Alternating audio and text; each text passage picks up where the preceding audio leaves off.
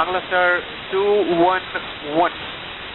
Turn right and you have a runway.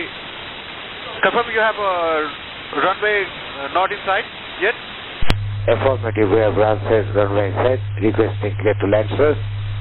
নেপালের ত্রিভুবন বিমানবন্দরে US বাংলার ফ্লাইট বিএস 211-এর অবতরণের সময় পাইলট এবং এয়ার ট্রাফিক কন্ট্রোলের এই কথোপকথনের বরাত দিয়ে ইউএস বাংলা কর্তৃপক্ষ দাবি করে পাইলটকে ভুল সংকেত দেওয়া হয়েছে। নেপাল কাঠমান্ডু টাওয়ারের এটিসির পক্ষ থেকে গাফিলতি ছিল আমাদের পাইলটদেরকে ভুল বার্তা দেওয়ার। কোন রানওয়ে দিয়ে রানওয়ের কোন দিক থেকে পাইলট ল্যান্ড করবেন তাদেরকে বিভিন্ন সময় 3 মিনিটের যে বক্তব্য 3 মিনিটের মধ্যে বিভিন্ন সময় আমাদের পাইলটকে বিভিন্ন বার্তা দেওয়া হয়েছে এবং এই বার্তার কনফিউশনের কারণে এই দুর্ঘটনা ঘটে থাকতে পারে বলে আমরা মনে করছি।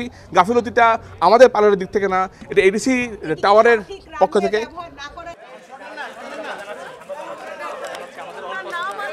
ফ্লাইট বিধ্বস্ত হওয়ার সংবাদ ছড়িয়ে পড়ার পর যাত্রীদের স্বজনরা ইউএস বাংলার বারিধারা অফিসে ছুটে যান। স্বজনদের একজন শাওন জানান তার বাবা কাঠমান্ডু হাসপাতালে চিকিৎসাধীন রয়েছেন। আমার বাবা আজকে সকালে ইউএস বাংলা ফ্লাইটে নেপাল যায়। দুর্ঘটনা ঘটার পর আমি ইউএস বাংলায় আসি জানার জন্য আসলে যে কী হয়, তার সাথে আমার কন্ট্যাক্ট করতে পারতেছিলাম না। আসার পরে জানতে পারলাম যে উনি ওনারা আমাকে লিস্ট দিছে যে উনি জীবিত আছে। ইন দ্যাট টাইম তার কিছুক্ষণ পরেই আমি তার সাথে কথা হয় আমার যে উনি মোটামুটি সুস্থ আছে এখন। আমার ফাদারের সাথে আমার কথা হয়েছে, হ্যাঁ ফোনে। সে মোটামুটি সুস্থ আছে, হসপিটাল আছে, KLM হসপিটালে আছে উনি এখন। বাট উনি আর বেশি কথা বলতে পারে নাই, যেহেতু হসপিটাল আছে, জাস্ট আমাকে এতটুকু বলে রেখে দিয়েছে। শাওনের বাবার মতো আরও প্রায় 25 যাত্রীর চিকিৎসার নেয়ার তথ্য দিয়েছে ইউএস বাংলা এবং কাঠমান্ডু কেএনসি হাসপাতাল।